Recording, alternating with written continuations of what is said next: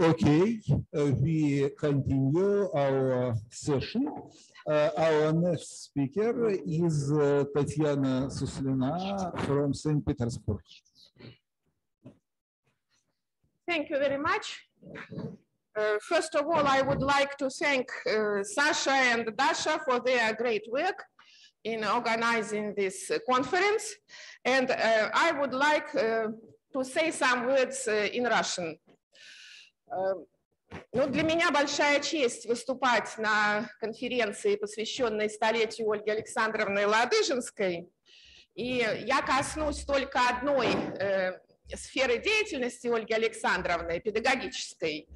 Как представитель физического факультета физфака Ленинградского, ныне Санкт-Петербургского государственного университета, Ольга Александровна сыграла исключительную роль в становлении и развитии нашей кафедры высшей математики и математической физики физфака.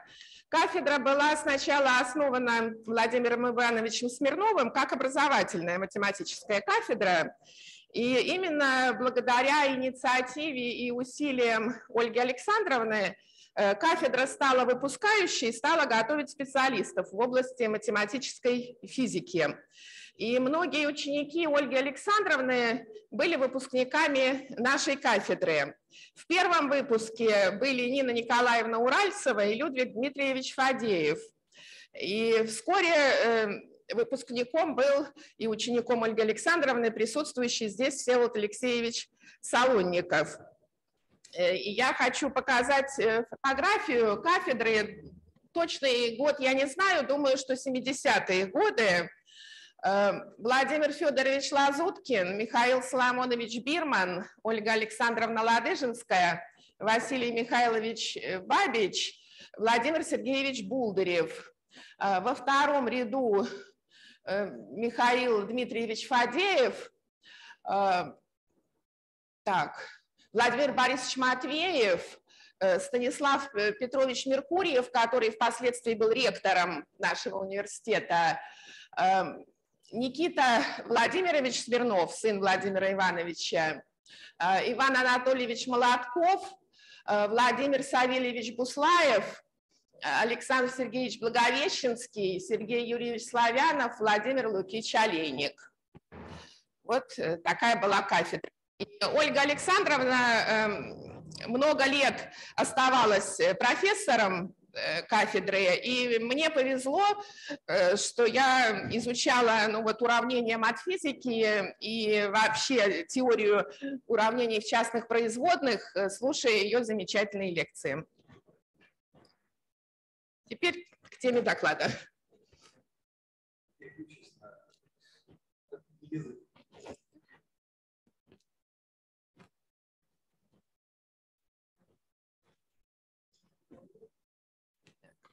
Full screen. Ага, окей. Готово, Саш? Нет, все.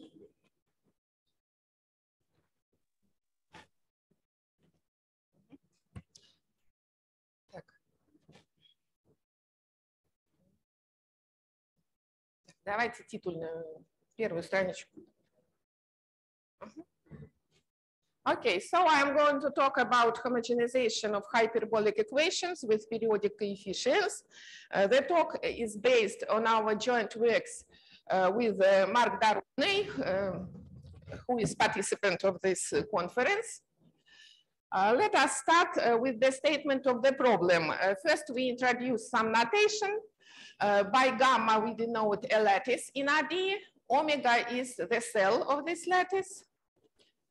Gamma tilde is the dual lattice, and omega tilde is the central Brillouin zone of the dual lattice.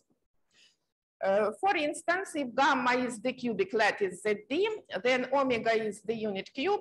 Gamma tilde is cubic lattice 2 pi z to the power d. Omega tilde is this cube, minus pi pi to the power d. Epsilon is a small positive parameter, and we agree to use such notation for any gamma periodic function f with index epsilon of x is equal to f of x over epsilon. For small epsilon, such function oscillates rapidly, and the homogenization theory studies differential equations with such coefficients. Now we introduce our main object.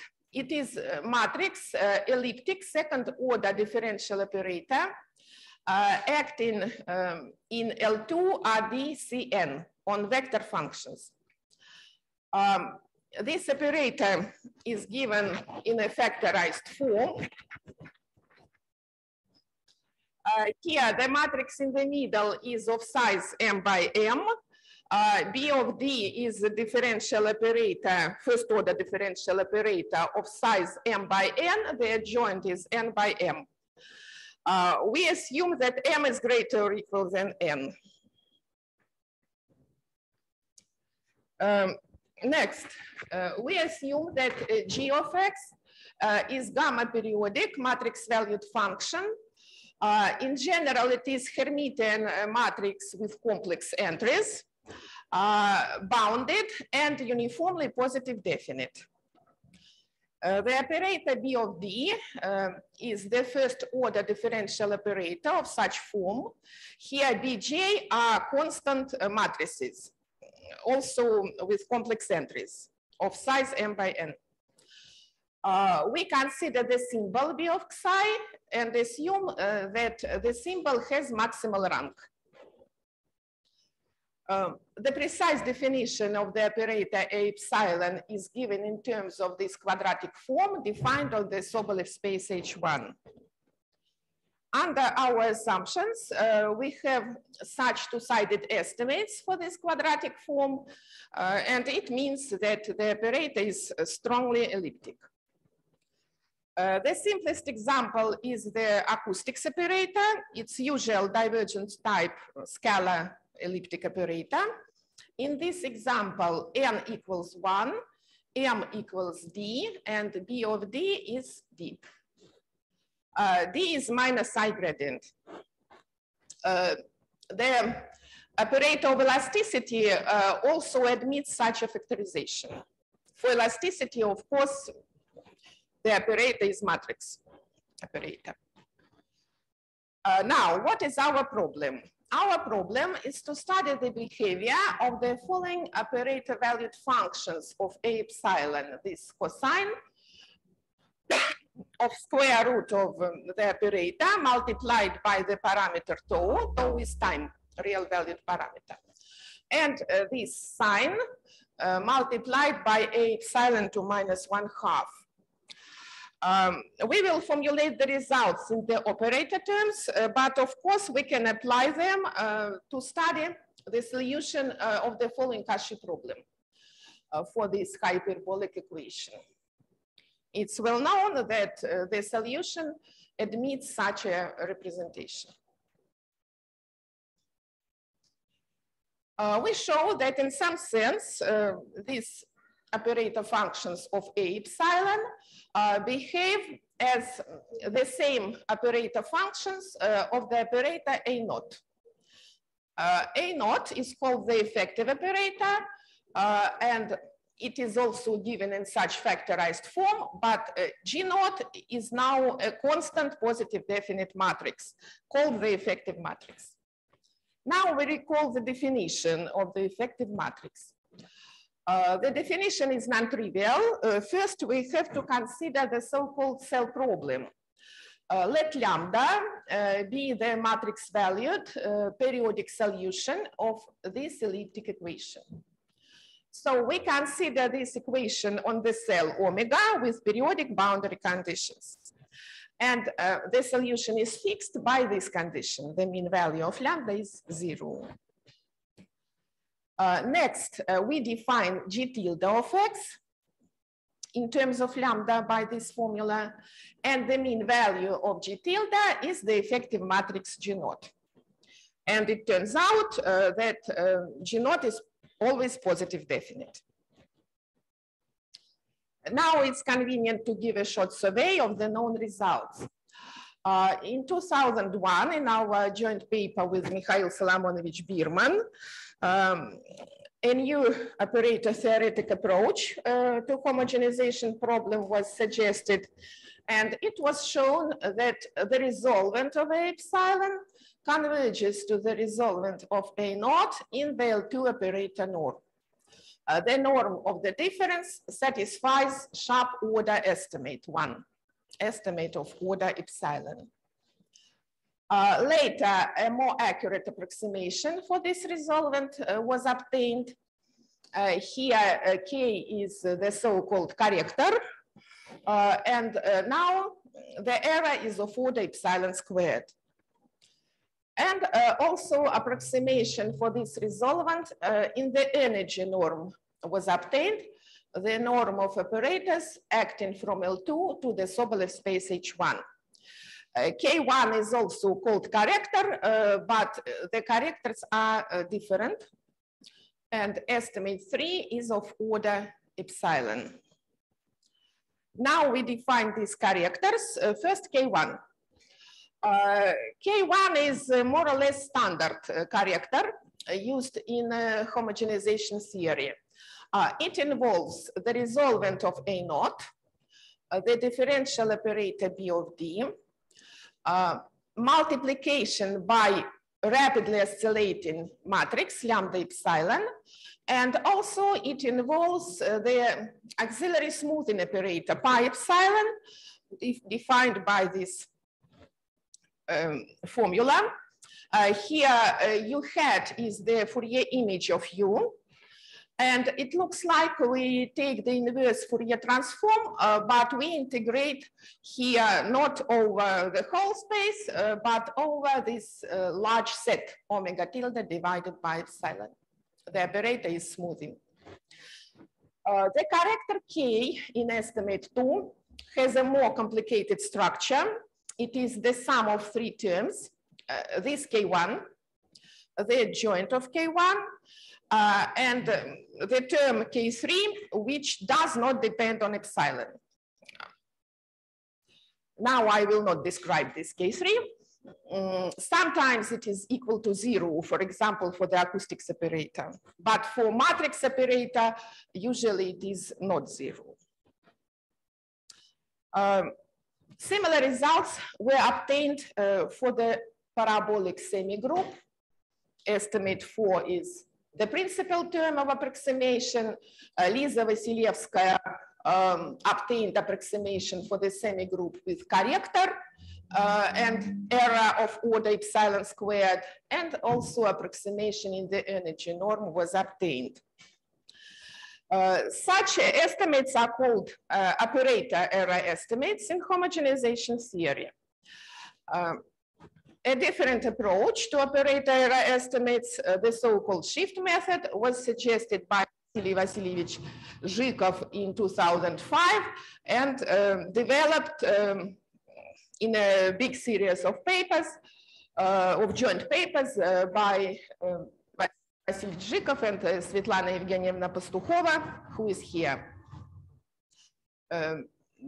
In 2016, they published a big survey in Russian Mathematical Surveys.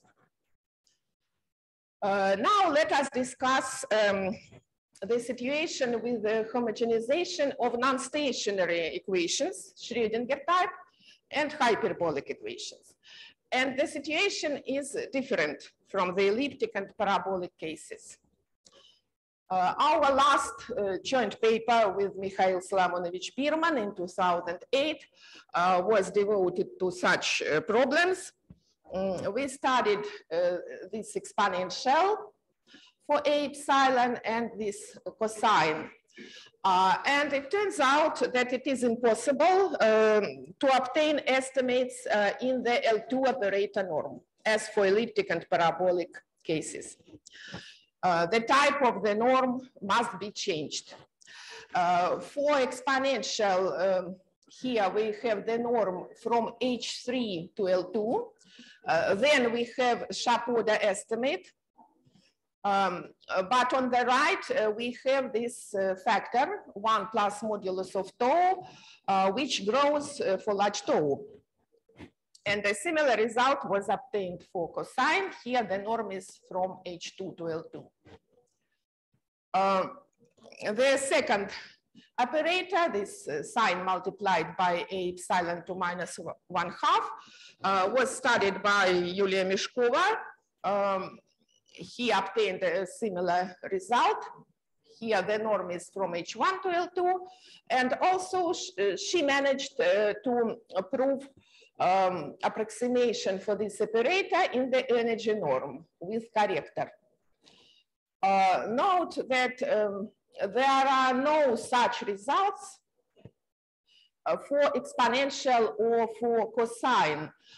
In fact, this operator involves the negative power of a epsilon, and this helps to obtain such approximation. In the recent works, several works by myself, by Mark Dorodny, and our joint works, it was confirmed that in the general case, all the results are sharp. They are sharp with respect to the norm type. It means that, for example, here we cannot replace H3 by HS with some S less than 3. And also the results are sharp with respect to time. It means that here on the right, we cannot replace this growing factor by some power of 1 plus modulus of tau, the power less than 1, in the general case. However, under some additional assumptions, I will describe these assumptions later, the results have been improved in both senses. And finally, quite recently, I studied the question about approximations with correctors for the exponential. And such approximations were obtained not for this exponential itself, but for this product, this exponential multiplied by identity plus epsilon, lambda epsilon, b of d pi epsilon.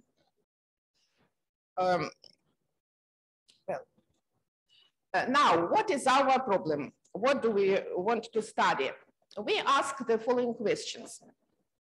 Is it possible to approximate these operators, the cosine and this operator, in the HSL2 norm with error of order epsilon squared, taking some correctors into account? And the second question, is it possible to approximate the operator cosine in the energy norm from HS to H1 with the appropriate S and error of order epsilon? For the second operator, the answer is positive, but is it possible for cosine? So we have obtained the required approximation for this operator. And again, we have obtained the required approximations, not for this cosine itself, but for this product. Again, we formulate the results in the operator terms, but we can apply them to study the solution of the following Cauchy problem, this hyperbolic equation. And the first initial condition is taken from a special class. This initial condition is given by some function phi plus epsilon, lambda epsilon, b of d by epsilon phi. The second initial condition is given by some function psi. Now, before we formulate the results, we need to discuss the method a little bit, because we have to introduce necessary objects that will be used in the theorems. We apply the operator theoretic approach, which is based on the scaling transformation, the Flaquet block theory, and the analytic perturbation theory. The first step is the scaling transformation. The study of these operator functions for a epsilon by the scaling transformation is reduced to the study of these operators. Here A is the operator with the matrix G of X. It does not depend on epsilon. But here we have tau divided by epsilon, here and here. The next step is the Flaquet-Bloch theorem. The operator A has periodic coefficients, so it can be expanded in the direct integral of operators A of k. A is unitarily equivalent to this direct integral. The corresponding unitary operator is the Wegelfund transform. The parameter k is called the quasi-momentum. K belongs to omega tilde. The operator A of k acts on omega in the space L2 omega Cn. It is given by this differential expression with periodic boundary conditions. And to approximate these operators of A of k, approximations must be uniform in quasi-momentum k. The main part of study is the study of this operator family A of k by means of the analytic perturbation theory. So A of k is an elliptic operator in a bounded domain in omega. It has discrete spectrum. We consider A of 0 as an unperturbed operator and A of k for small k as a perturbed one. The kernel, Gotic n, the kernel of the unperturbed operator. It's easily seen that this kernel consists of constants, functions. So it is n-dimensional. By P, we denote the orthogonal projection onto the subspace of constants. So the point 0 is n multiple eigenvalue in the spectrum of unperturbed operator. Multiplicity n. Here are other eigenvalues.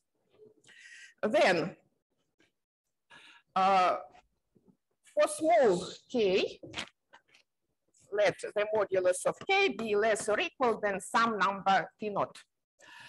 The spectrum perturbed operator A of k looks like this. On the interval 0 delta, we have exactly n eigenvalues, lambda 1 of k, lambda n of k, and the interval from delta to 3 delta is free of the spectrum. Here we have other eigenvalues. And we control these delta and t naught explicitly. Next, we need to distinguish the one-dimensional parameter. We write k as t theta. T is the modulus of k. Theta is the unit vector. And we will write A of t and theta instead of A of k. We study this operator family by means of the analytic perturbation theory with respect to the one-dimensional parameter t. But we have additional parameter theta. By the Capo-Relic theorem, for small t, there exist real analytic branches of the eigenvalues lambda L and eigenvectors phi L of our operator family. I mean that they are analytic in t, but they depend also on theta. And the set of phi L's forms an orthonormal basis in the eigenspace of our operator corresponding to this part of the spectrum. for us, only this part of the spectrum is important, in fact. And we can write down the power series expansions for eigenvalues and eigenvectors. The expansion for lambda L starts with term of order t squared. We also need the term of order t cubed and t to the power 4. And the coefficients gamma L are strictly positive. They are separated from 0. In fact, this follows from the ellipticity of our operator. Now we write down expansion for phi L. It starts with some embryo omega L.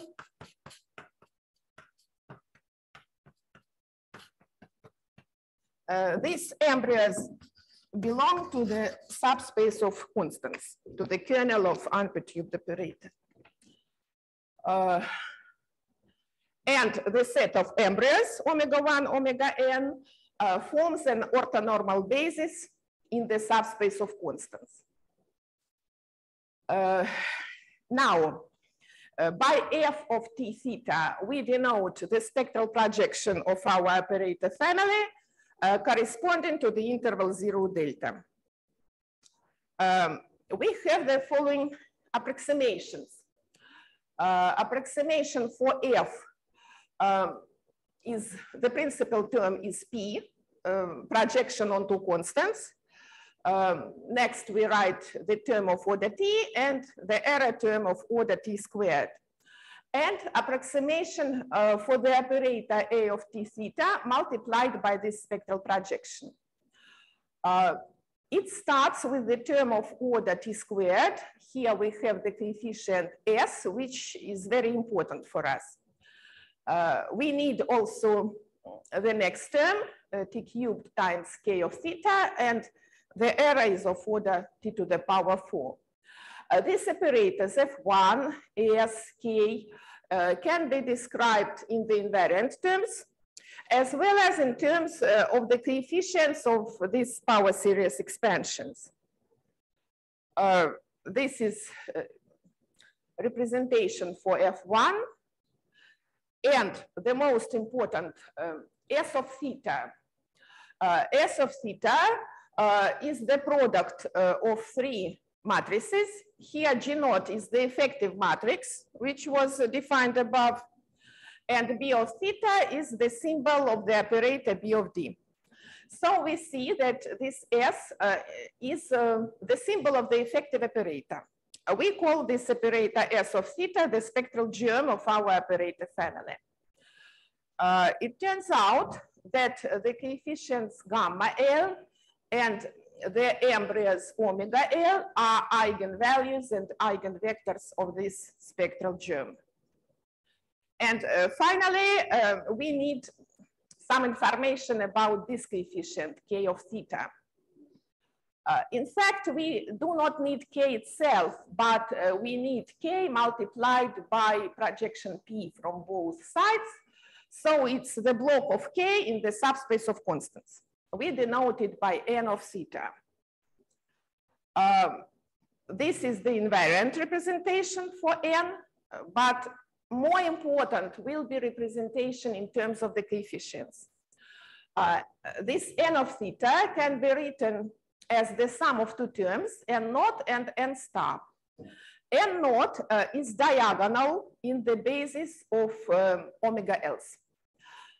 Its eigenvalues are mu L's, coefficients at t cubed here. And the operator N star has 0 diagonal elements in this basis. Now we are ready to formulate the results. First, we recall our result with Mikhail Solomonovich Biermann.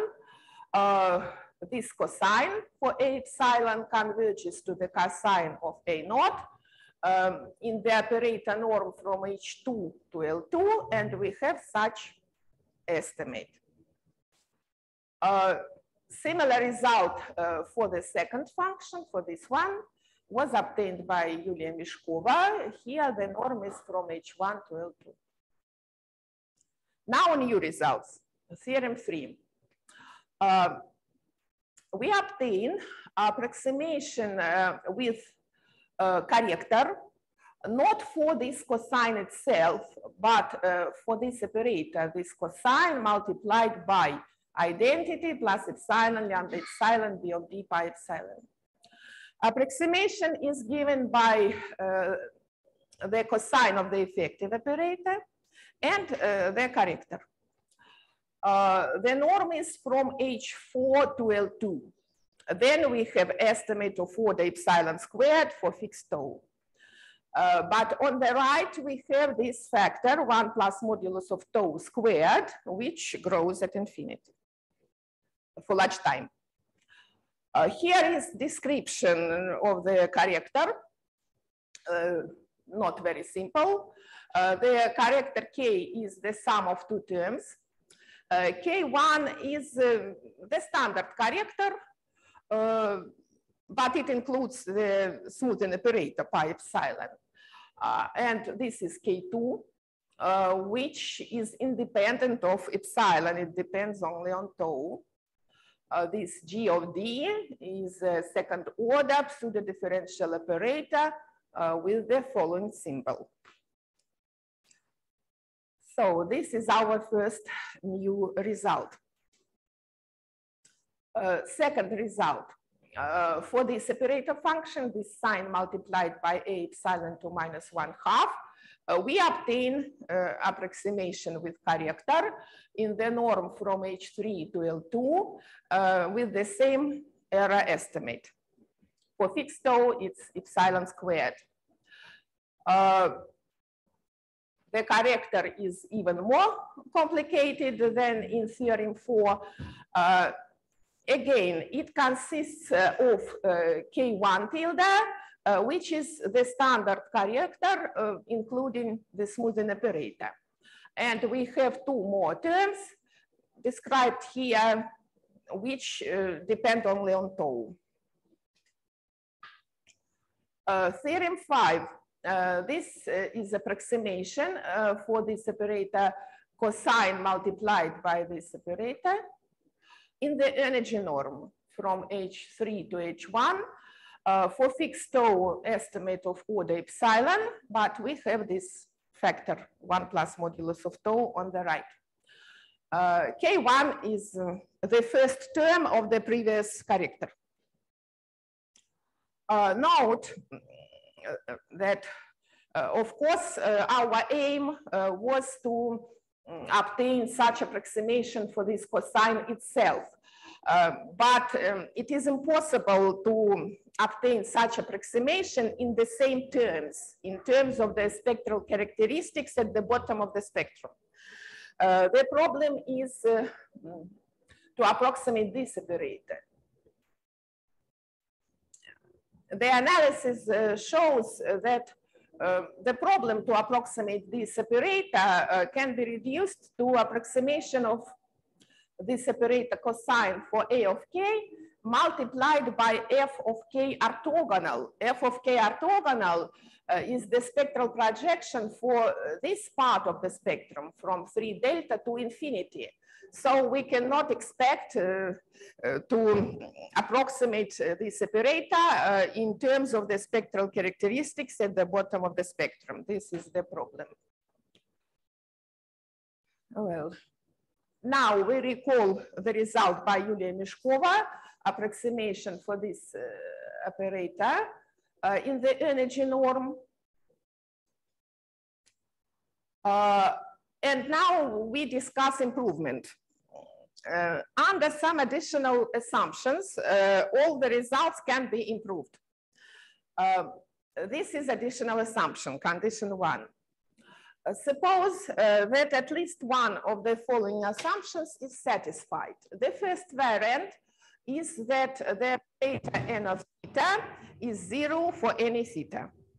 The second variant, n naught is 0. It means that all the coefficients mu L in power series expansion for lambda L are equal to 0. And here we also assume that the multiplicity of the spectrum of the spectral germ does not depend on theta. This is the second variant. Note that for the acoustic separator, if G of X is the matrix with real entries, it is important. It is known that n of theta is 0, so this condition is satisfied. We also have other examples when this condition is satisfied. Improvement, theorem 7. Under this condition 1, the previous results are improved. Estimate 14 for cosine. In the general case, here we have H2, now H3 half for this separator. In the general case, it was H1, now H1 half.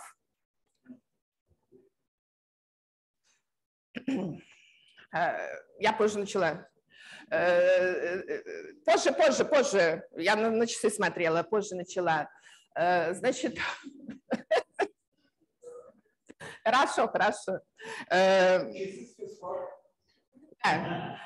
Also, we have improvement with respect to time. In the general case, it was 1 plus modulus of tau. Now, square root of this. Well, also improvement under 1.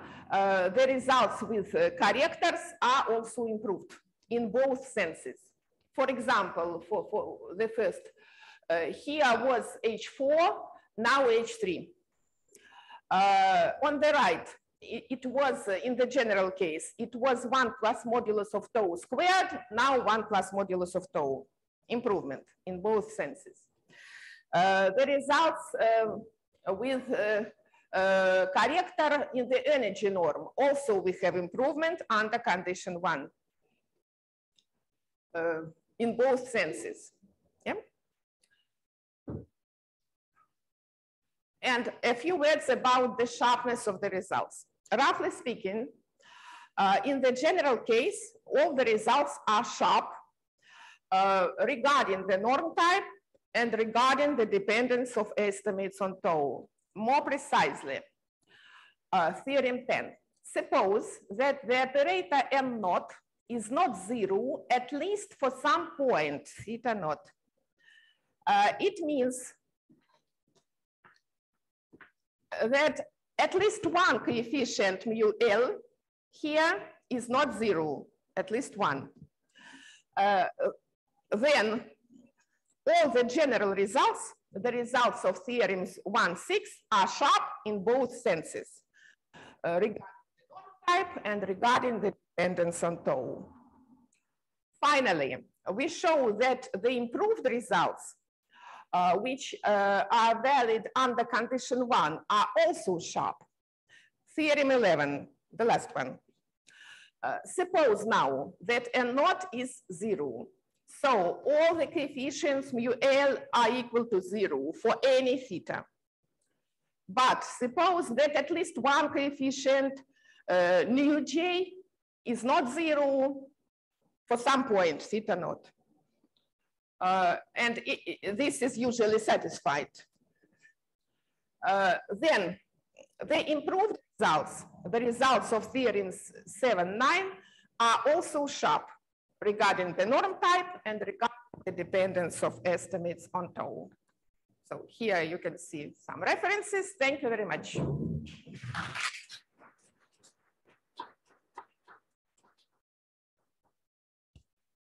Thank you for your talk. There are some questions.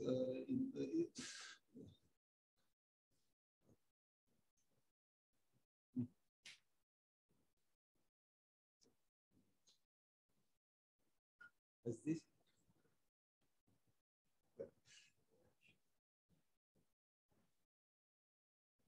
So as I understand, in theorem 8, H3 is sharp, yes? So before you had H4 and now H3. H3 is sharp. H3 is sharp if condition 1 is satisfied, And if at least one coefficient nu L is not zero, it is usually satisfied that nu L's are not zero. Then it is sharp. Thank you.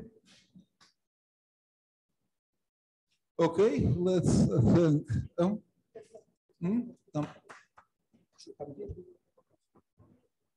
Okay, let's think this Peter again.